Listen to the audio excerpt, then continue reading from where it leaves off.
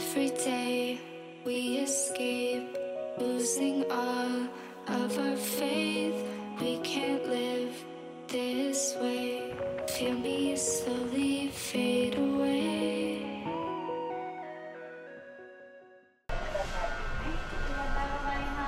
So I've just arrived here at Kii Tanabe station in the city of Tanabe in Wakayama Prefecture.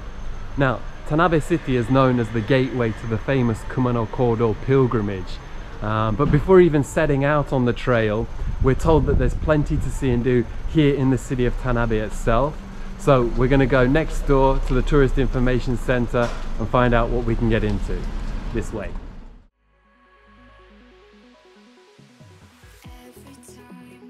If you arrive in Tanabe City without much of a plan like we did, no worries. There's loads of info available here about what you can see and do and how to do it. In the Tanabe Tourist Information Centre, there are loads of pamphlets covering spots in the city and around Wakayama Prefecture. You can also buy your bus tickets from a machine in the centre, and there are English speaking staff here too.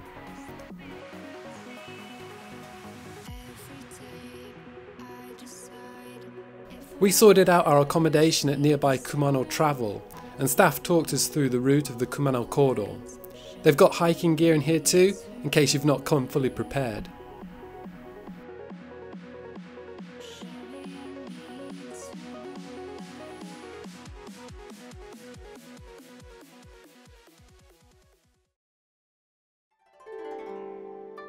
Pocket Park is on the approach to Tokei Shrine.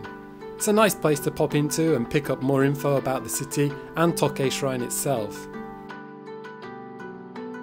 The people here can also hook you up with volunteer guides for walking tours of the city.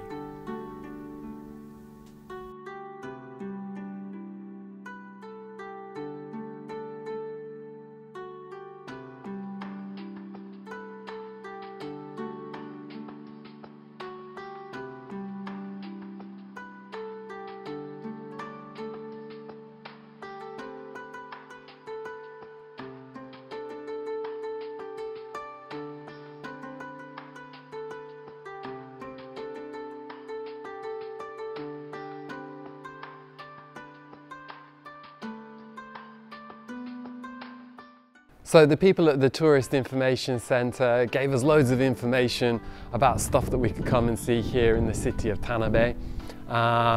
We were feeling a little bit peckish actually though, so they recommended that we come here to a place called Kamaboko Dori. Now, kamaboko, if you don't know, are those kind of pink and, well, often pink and white fish cakes that you see sometimes in ramen. And there's a street here which has got a bunch of stores that specialise in selling snacks related to that. One of those stores is behind me here, which you can just see. It's that store just there. We're going to go in, see if we can't get ourselves a kind of kamaboko snack. So let's go and check it out.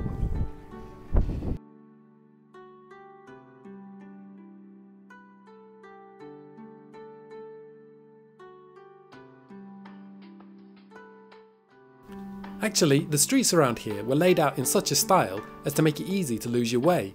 Tanabe used to be a castle town, you see, so they wanted to make it hard for the enemy to approach the fortification. Fortunately, we were able to find our way to this store called Tanaume, which has been in the kamaboko business for around 150 years, although the electronic payment methods available are very much 21st century. We went with some nambeaki for our snack, with some local customers standing by to check our reaction. We gave it the thumbs up. We're heading now to check into our guest house, which is in an area of Tanabe City called Ajikoji. And Ajikoji is this area of like tight streets with tiny little bars and restaurants. So we're going to go and check in, chill out for a bit, and then we're heading out to Ajikoji for dinner to a Japanese izakaya that we've been told is popular with foreigners who visit the city of Tanabe. You'd be hard pushed to find a better location for a place to stay in Tanabe than at the queue.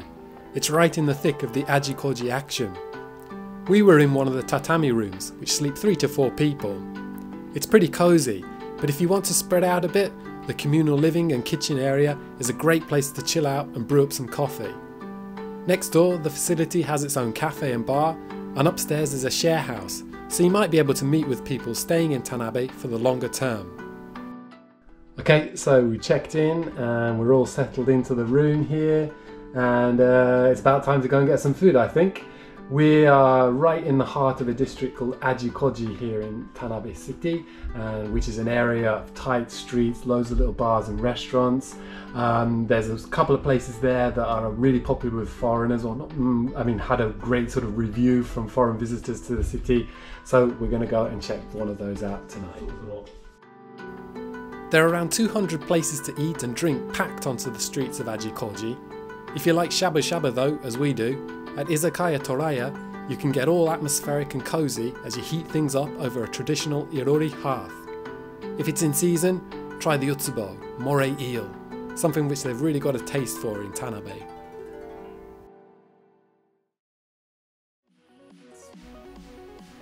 So this was our first visit to Tanabe, and day one had given us plenty to think about and chew over. We'd been given a pile of information about what there is to see and do in the city, and it seems like we'd barely scratched the surface of all there is on offer here, before even hitting the Kumano Kodo. So, while Ogigahama has plenty to keep you going into the night, for us we had the prospect of a busy second day ahead, so we couldn't leave it too late. Well, maybe just one more bar and some late night ramen wouldn't hurt.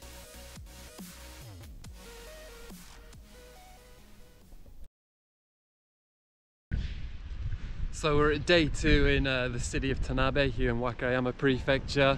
We're going to get into some activities today. So we'll come back to the Tanabe Tourist Information Center, which is just over here. We're going to go to the beach, to a place called Ogigahama, and to get there we're going to rent a bicycle. So we've come back to the Kanko Center, the Tourist Information Center, where we came yesterday, and we're going to pick up our bicycle.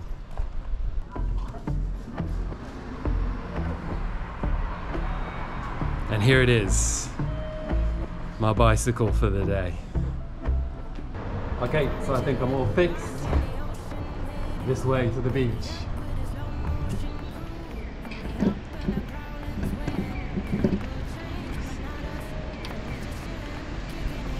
Okay, so I think it's not too far to the beach, I'm told. Oh, this bicycle is really smooth actually. So we're just going to swing around here, checking for cars of course. Beach is this way. Nothing's coming. Oh, this is quite comfortable actually. So yeah, we're going to the beach. It's not going to take too long, I don't think.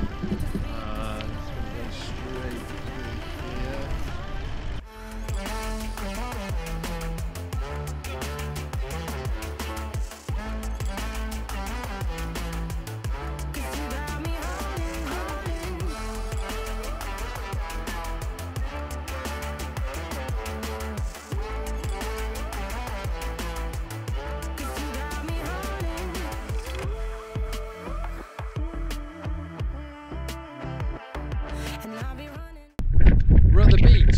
This is Ogigahama, and well, let's take a look. There it is, loads of space. There's basketball courts, there's a skate park. It's got a really sporty, kind of healthy vibe about it. And what's really great is you can get here from the center of town in just a few minutes on the bike.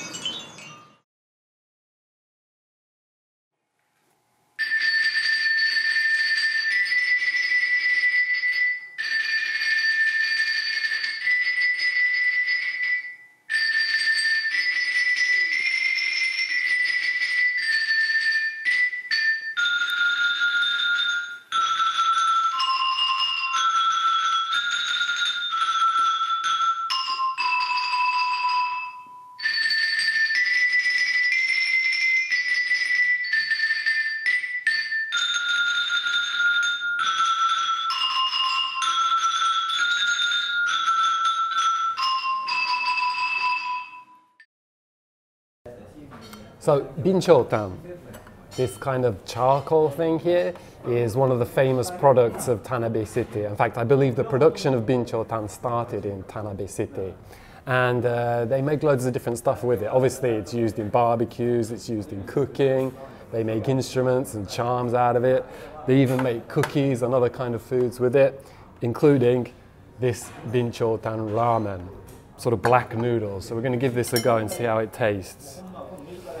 Let's just bring it up here. Here we go.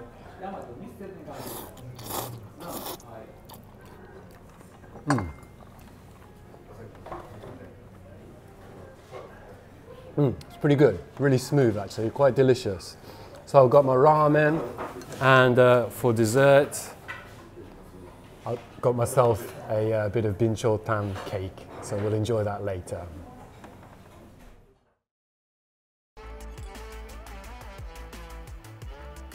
So while I'm preparing and drinking my binchotan coffee, let me just say, here at the Kishu Bincho Charcoal Memorial Park, we got schooled in the binchotan production process. They've got 5 special kama, or kilns here, in which they heat wood as part of the production process. Temperatures can top 1000 degrees.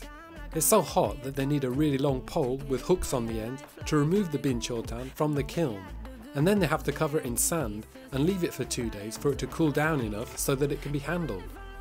Maybe I'll just stick to the binchotan ramen and the cookies I bought at the souvenir store next door. As for the binchotan cake, I couldn't tell you. The cameraman ate it all. It's been a busy day, time for a beer I reckon. We've come here to local craft brewer Voyager Brewing Company here in the city of Tanabe. Let's go in and check out some of their beers.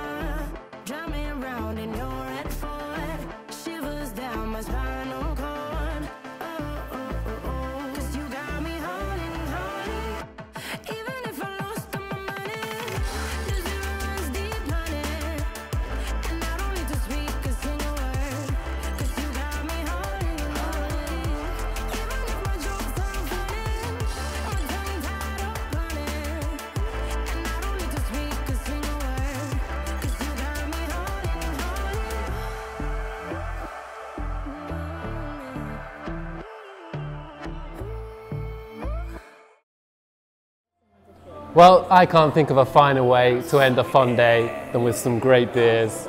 I've got 1 or 2 left to try, so here's one for the road. Cheers, guys.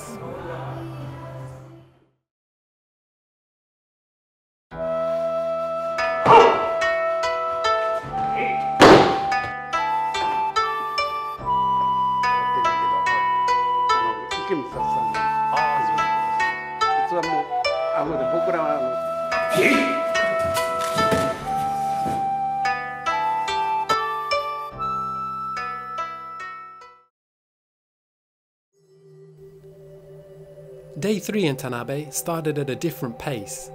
We were lucky enough to see a demonstration of Aikido, the martial art founded by Morihei Ueshiba, who was born here in Tanabe. You can see a statue of Ueshiba at Ogigahama beach and his grave at the cemetery in Kozanji Temple. And then we came here, to Tokei Shrine. A recent addition to the UNESCO World Heritage Sacred Sites and Pilgrimage Routes in the Kii mountain range, Tokei Shrine is a derivative of Kumano Hongu Taisha, the shrine to which all of the Kumano Kodo pilgrimages gravitate. Deities of the Kumano were enshrined here, and some pilgrims would come to Tokei Shrine to pray for their safe passage along the Kumano Kodo. Maybe we could do the same. Regardless of one's purpose though, the grounds of the shrine here in the centre of the city are really serene, and the structures unique. We think it's a must visit for anyone who finds himself in the city of Tanabe. In a corner of the grounds here, you can see a statue of Benkei, a 12th century warrior monk believed to have been born in Tanabe and one of the city's celebrated sons. We noticed a statue of Benkei outside of Kii Tanabe Station too. The Guji, or chief priest at Tokei Shrine, walked us through the rituals involved in visiting a shrine like this. How to purify ourselves with the water at the shrine entrance, starting with the left hand, then the right, and finally the mouth. He also showed us how to pray at the shrine's main hall. 2 bows, 2 claps, and 1 final bow.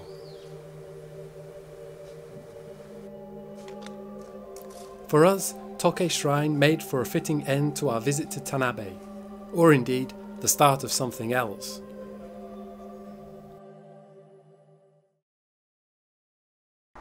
Behind me is the trailhead to the Kumano Kodo, and for many visitors to the city of Tanabe, this is where their journey really begins. And whilst the excitement of wanting to start out on the trail is understandable, I'd recommend sticking around in the city itself for a few days. It's got a lot to offer. You'll find a place that's really influenced by the sea and the mountains. So you've got some really interesting, unique and delicious seafood on offer there. And I think the mountains and the rugged terrain have carved out a sense of ingenuity in the local people that's given birth to interesting crafts and interesting experiences and an interesting way of life. In terms of experience, it could be something so simple as just getting on a bike, cycling to the beach and playing some basketball down by the ocean. Or you've got temple experiences, the binchotan experiences. There's lots on offer in the city, plenty to stick around for. But I really think the ingenuity is also evident in the way that the local people have set up this city to make it welcoming to tourists. The signage is excellent, it's really easy to get from A to B, there's loads of information available, and there's plenty of help on offer to help you plan and enjoy your stay in the city of Tanabe. Anyway, for us, it ends here. We're heading this way. Let's get to it.